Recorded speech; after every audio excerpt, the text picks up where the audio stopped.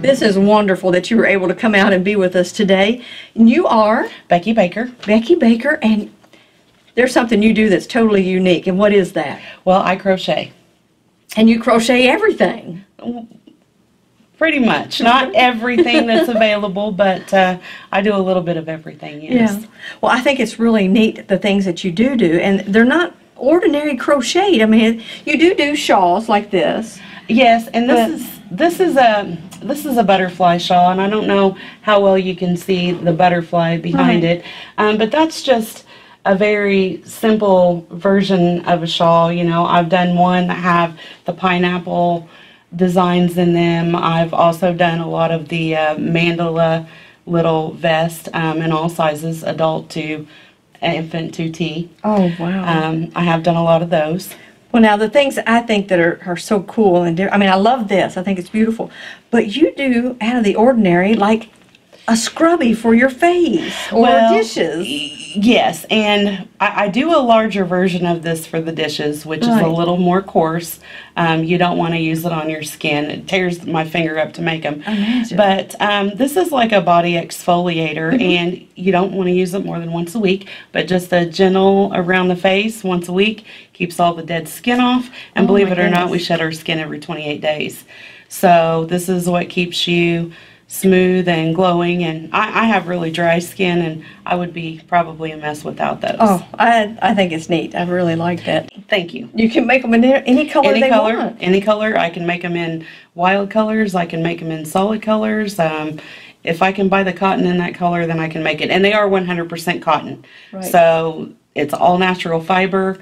They last for a really long time. You could probably use them daily for a year before they would wear out. Oh my goodness. I have a daughter that would like to have that. Now I find this is different. And what is this? Well, I get excited about these. I get so excited about these. And let me tell you why. I hate washing dishes. I hate scrubbing dishes especially. And, you know, I made a few pot scrubbers, and I bought a few pot scrubbers. And I met a lady at a craft show that I was doing. And she said, "Have you tried this stuff?" And I'm like, "No, I haven't." She said, "Order a roll online if you can't get it anywhere local." She said, "You will throw everything else out." So I was like, no way. So I made one, and I used it to wash my dishes, and I was like, oh my gosh, when the glass pans come off and they're clean, none of that residue, nothing, just was swish, swish, swish. So then I decided to use one on my headlights on my car. And it worked, and I was so excited. Oh, so my now, goodness. I mean, I just get all excited about these, because I'm telling you, if you use one, you really won't want anything else. And I've used the same one to do dishes for 2 months now, and it still looks just as fresh as the day that I made it. Oh, I throw it at the wash once a week. That's something that's really tough to get off. You were talking about the glassware that has the spray Pam on it. When you bake in that, yeah, it's non-stick, but it leaves a residue on there. It does, and the great thing about these is, I don't know if you can really see them on the camera, but there's like a braided stitch in there. Yes. So when you scrub, you don't have to use a lot of effort. That works just like a wire brush to get it off. That is so cool. They're fantastic. So once I started making these, I kind of quit making the other ones, because these are so much better. And you even have a really cute little thing that you do for little kids. I think this is really pretty, the way that you've made these, the little hat and the booty. So this is more traditional. It is, and you know, I used to laugh because my grandma would make this stuff, and people would say, "Oh, that's old-timey," but you know what? It's awesome. After I started this, my friends are like, "Why didn't you make that for my kids?" Well, I really was kind of busy having my own kids and doing my own You didn't have time. thing. No, and I love it, and I can do sets. I do sets with hats, booties, and a blanket. I do sets with a hat and a sleep sack. Yes. Oh, I forgot about the baby. Yeah, so we have the baby. These swaddle sacks or cuddle sacks, sleep sacks. They are really popular. This one is actually a spring summer. You can tell it's real light and it's real airy.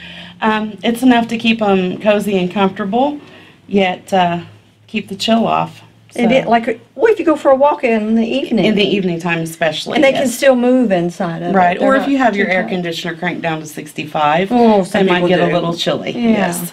Some people do. I don't like it 65. I get too cold. And then this is really cool for the teenage, well, not just teenage, but I was going to say, I lady. see a lot of ladies wear Yeah. these. And you mostly see them with tall boots, but believe it or not, you can wear them with short boots too. I prefer to take custom orders on these because if you're going to wear them with tall boots, I'd like to get your calf size. And if you're going to wear them with Right. ankle boots, they need to be about 7.5 inches. And of course, you know, there's a wide variety of colors in the spectrum. Right. So I actually do have a swatch board so that if people did want to come down, they could look at my swatch board and custom order what And they they get an wanted. idea. We can do hats and scarves to match, you know, if you know you're going to have Oh, yeah. a brown coat all winter or a white coat all winter, or you know, if you've got a black one and a brown one and a red one, we can hook you up with something that will definitely You can make work. it all match and go together. Right. You can coordinate it And all. I know that it is summertime and a lot of my items are fall and winter items, but the bad thing about doing this craft is I cannot blink and have it finished Oh, no. overnight. So once you start rolling into fall, if you It's want too something, late. I have to tell you, this is what I've already got finished, and if you'd like to buy this, is great, but if you want a custom order, I might not have it until 2 weeks after Christmas. I was going to say, if So- they're wanting a Christmas order for any of this stuff, this is Opulent Creations, and if they want to get it ordered before they have to have it for Christmas, when is your cutoff My for cutoff Christmas? for Christmas is Black Next week? Friday. Oh, Black Friday. Black Friday. Within reason. Now, if I get 1,000 people that call me and say, "Hey, I need this," it may be a little bit sooner than that. Right. But most of my items, aside from the larger items like shawls and blankets, are usually a 24-hour turnaround. Now, I might not have the material available and I might have to order that online, or I might have Right. to travel to buy that. And in that case, it may take 3 or 4 days or a week. But most of the items that I make are a 1-day turnaround. Right. Now, you can also make things that match. Yeah. As far as like your dish, these are dish towels over here. Well, washcloths is what actually, you can use these on your body too. They're a little bit bigger than you think. They're lofty, they're thick. A lot of people use the knitted ones, but once they use the crocheted ones, they change their mind. These just last longer and they're a lot thicker. Now, when you do throw them in the dryer, they will draw up a little bit. Right. But it creates, once it does, it creates these little bumps. So again, that clean and simple. Let them air dry. They air dry pretty quick. After you use them once or twice, throw them in the washing machine. Good as new. And they will last about a year. I think that on an average they last about a year with regular use. Now, Right. if you think they're pretty and you put them away for decorations, which a lot of people do, you probably have them for a year or 2 or 3 or Right. 4, or until you decide to start using them. But I do sets as well. So this is a pot holder, and this is a washcloth, and this is a scrubby. So, you know, I can do these in red sets or red, white, and blue. You know, Right. we've got a little bit of that going on, you know, for 4th of July. They just need to tell you what their color They scheme just is for need to their let house. me know, and we can even do the black and white and gray, which I don't have a Right. black scrubby right now, but, you know, we have some. Oh, yeah. And any color that you see, you know, in the cottons, Right. I can do a pot holder the same way. I can do it variegated. I can do it plain. I never can tell. What I like, other people don't, and what other people like, I would think, wow, I'm really, never you know, thought of that. I'm Yeah. surprised. Yeah, because everybody has their own style and their own taste. And I do a lot of custom orders too. So if you see something out there like these way cool ponytail hats, which I make, and people are wearing these year round. I think I'm going to keep this one for myself because I wear my hair up at work and I really like these colors. Well, I can make it. You know, ladies that are out walking in the wintertime, or, you These know. are perfect. Yeah, because you just put your ponytail through there and you don't have to worry about. Or a bun And if pushing you your wear a hat bun. on. And it's better than a snood because you can just tie all your hair up and then it pokes out the top and then you don't have to worry about trying to jam all your hair in. Or the ponytail pushing it off your head. Exactly. My daughter has a few slouchy beanies, which I make too. I didn't bring any of those. And she wears them year round because she has a lot of hair. So when she wants it up off of her neck and doesn't want to wear a ponytail, she just rolls it all up and she puts it in her hat. And it's kind of cute. But, Oh my goodness, yeah. that's so cool. Well, is there anything we haven't covered that you do? I mean, I know there's more because I've seen it outside. You're at the farmer's market every Saturday morning. from 8 o'clock. Well, we set up at 8. Right. around about 8, and it runs till 12 o'clock. We usually start about 11:45 packing stuff up just because we need to move out for Yes. traffic. But if you get down there at 9 o'clock in the morning, you come see, you know, all the things that we offer at the farmer's market. And I'm not the only artist down there. Right. There are several. Yes. And it's a great place to get fresh fruits and vegetables. It is. The vegetables are coming in now, so come early. And Now, this is the farmer's market in Madison, Indiana, down by the fountain. So if you come in on Main Street from the east, you're going to come down and you're going to find the fountain. It'll be on your right. And then if you're coming from the west, you're going to come into town and it'll be on your left when you come in. So the farmer's market has all kinds of stuff. And this is Opulent Creations. Mm-hmm. And how did you get started in this? I didn't ask you that. well, my grandmother, I used to stay with her during the summer, and she taught me. She would make those ugly house shoes that had the, and they were ugly, but they were the most comfortable house shoes in the world. So I wanted to learn, and I think she gave me the yarn and the needle and said, "Here, sit here with this hook and practice," just to get me out of her hair, because I would make a row this long, and she would say your stitches are too tight or your stitches are too loose, and I would do it again. But one thing that I can say out of appreciation is I'm not the fastest crocheter in the world, and I never will be. I don't think you have to hurry. These are not. These are very nice. I do take a lot of pride. I try very hard to make sure that all my stitches are uniform and very consistent even and quality. Yeah. That's the backside, and you can't. Only a trained eye would probably catch the seam in that. I can see the seam, but that's only because my grandmother used to do the same thing. Yeah. So they are uniform. I'm very careful about making sure that I use solid pieces of thread, Right. so it's not going to ravel out. You're not going to have 5 or 6 strings hanging out. You know, I just work really hard to give a quality product. Now, if they want a baby item, they need to let you know ahead of time on that too. Not the day the baby's born. No, you probably ought to pre-plan a little bit, and you Right. know, if you don't know if you're getting a boy or you don't know if you're getting a girl, there's plenty of opportunities for unisex items out there that you don't have to get the mint green and you don't have to Right. get the yellow. You know, more modern things this year are red, white, and blue works great for any child. Bright, bold, lime green is Orange. perfect for, Yeah. perfect for either a boy or a girl. Oh, wow. Paired up with, you know, a blue, they really do work for everybody. Well, this is great. I have watched you out here at the farmer's market, which is right beside our office, so I get to watch them every Saturday morning. There are people that come in and they can't believe what you've done. They're just ooh and ah, and it's like, I didn't realize you could do that with crochet. And so you've actually come up with a unique. Yeah, well, and what really got me started with the craft fairs and doing the farmer's market, this was just a side gig, and I'd make some stuff and make a few bucks, and it was great. But my daughter's going to college in the fall. Right. So this is how I'm going to pay her tuition. So hopefully. So if you want to help a child, Yeah, if you want to help a child. you need to come down and look at this stuff. But I think it's beautiful, and I really do appreciate you being here with us. Well, I appreciate you having me. I You're really welcome. do. I was a little flabbergasted by the invite, but I really do appreciate it. You're welcome. So thank you. I just think it's wonderful that you took time to be with us today. So.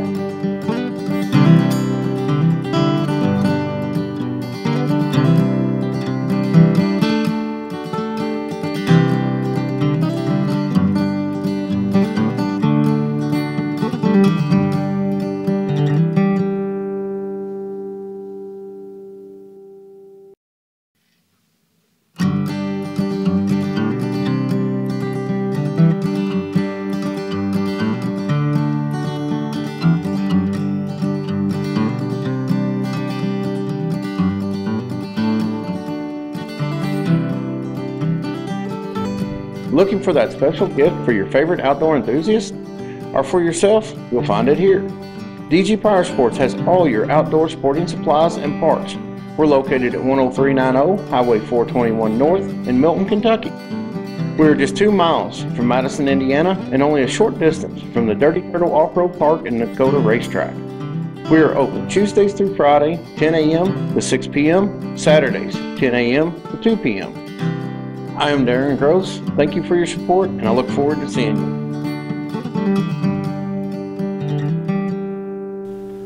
Brent, we're really glad you're able to come down here and talk to us today. You have a really cool event going on, and what is that? Yeah, we're doing a benefit ride. We're going to be sponsoring a company called Care for Kids Inc. They are a organization that raises money for basically local kids with childhood cancer. It's a really good organization. They do more than just the medical bills. They help with the family with different events, between different things, between gas and even gifts for the kids or even some of their relatives, and help with some of the expenses that the insurances won't cover. Now, you all do a motorcycle ride, which is Anderson Sales and Service. Yeah. You all do this motorcycle ride once a year. Yeah. We've been doing it the second Saturday of every August. Yeah. Now, how many does this make? This is how many this year? Oh, I wasn't prepared it's been for that so one. many. I can't remember either. I can't remember for sure. We've been doing it for over 10 years, and I can't remember if this will be the 11th or 12th year doing it. But yeah, we've had a really good turnout every year for it. Right. And the money's always gone to some local charity organization to help kids. We've done different organizations besides Care for Kids, but this I think is their third year sticking with them. They're a really good organization. Oh, that's awesome. Now, with this route that you're all going to be taking, is it going to be mainly highways or country roads, or how are y'all going to go? Well, this year? we try to stay away from the interstates, so we don't get on those. It's a combination of highways and county roads. Now we try to make sure they're good roads, safe roads for the motorcycles and stuff. And we are heading out of Madison. We're heading out through Canaan and going to go out to 129. Oh, that's awesome. Yeah. It's beautiful. Now, how many miles are you going to travel? When I mapped it out, it ended up being 110 miles. Oh, that's not bad for a day's ride. Yeah. That'll be good. And you got stops on the way? Yeah, we do 2 stops. We just stop once for gas and then usually stop for ice cream. This time we're going to be stopping at that ice cream place in Vivi. I haven't been there yet. It's a good place, yeah. We've stopped there before. So we'll have to take some extra change to buy an ice cream. Oh, that's right, yeah. That's awesome. Now, what time are you going to be leaving on Saturday? We do sign-ups from 11 to 1 it'll be August 12th. Yes. But the paperwork says we leave at 1. It's really about 10 after 1 because we got to close down the store and then get lock out. up. Yeah. So that's cool. Now, then it's August when? August 12th. Saturday, August the 12th. Now, for the ride on that Saturday, can people come in during the week and sign up and then come to the ride on Saturday? Or do they have to sign up Saturday? Oh, yeah, it's no problem to come in and sign early. We've actually usually have a couple people to stop by and donate for the ride that don't even go, just to help the organization out. Yes, yeah, I've been there when a lot of people have done that. Yeah. They couldn't make it and they just come in and sign up and leave. But that's great that you let people do that. Now, is there anything that we need to make sure people know, like a website and a phone number for them to get in contact with you? Well, the phone number there at Anderson's is 812-273-4262. And the website is andersonssales.com. Now, Anderson's is plural and so is sales. Well, that's great. We'll make sure we get that up for you so that everybody can know about it. So now, tell them again the date. It's August 12th. Yes. That's Saturday, and we'll be pulling out at 1 o'clock. At 1 o'clock. No later than 10 after. Yeah, that's unless right, somebody can't lock a door. So, now, if you really like motorcycle rides, I want to tell you these guys are great to ride with. So we always go, and I have a good time with them. So if you want to make it out and have a good motorcycle ride and have some ice cream and help the kids out at the same time, you might check out Anderson Sales and Service Motorcycle Ride.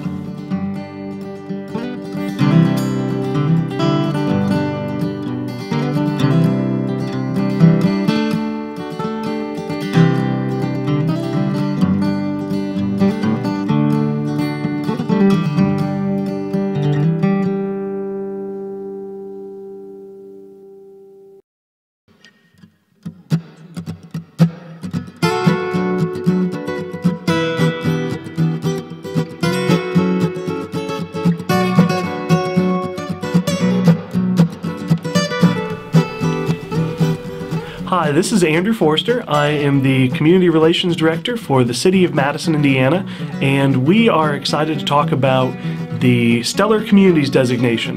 We're one of 3 finalists that are in the state competition, and so we want the community's support in helping decide what kind of projects we're going to move forward with. So you can get on www.madison-in.gov. Go ahead and give your input. We'd like for you to be a part of that. And you can check out our Stellar Project website. It's just www.stellarmadison.org. Learn more about it, take a survey, and we want to try to show the state of Indiana that we are a stellar community. So thanks so much, and we hope you'll be a part of what we hope will be a stellar future for the Madison community.